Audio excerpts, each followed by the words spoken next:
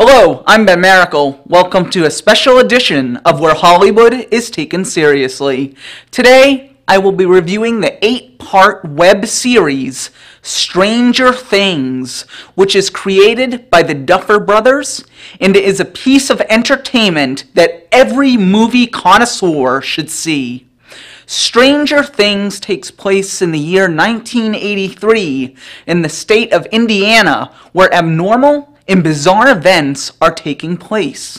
One example is a mysterious company that is carrying out disturbing experiments. As the story progresses, the plot gets more intriguing and scarier.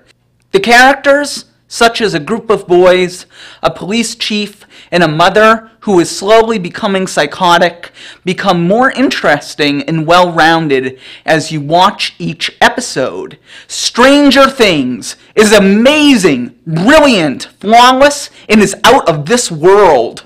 One of the many things that I liked about Stranger Things is how they respectfully paid homage to many 70s and 80s movies without those scenes being laughable.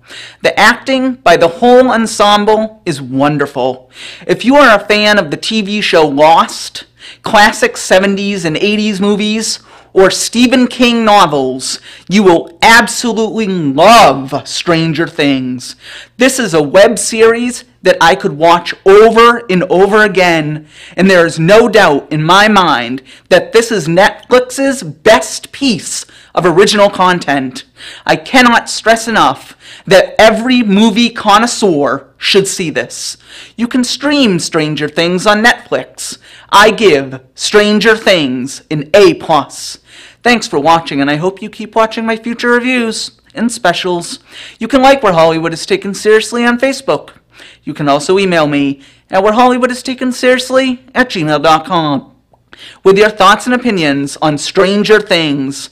And remember, this is Where Hollywood is Taken Seriously.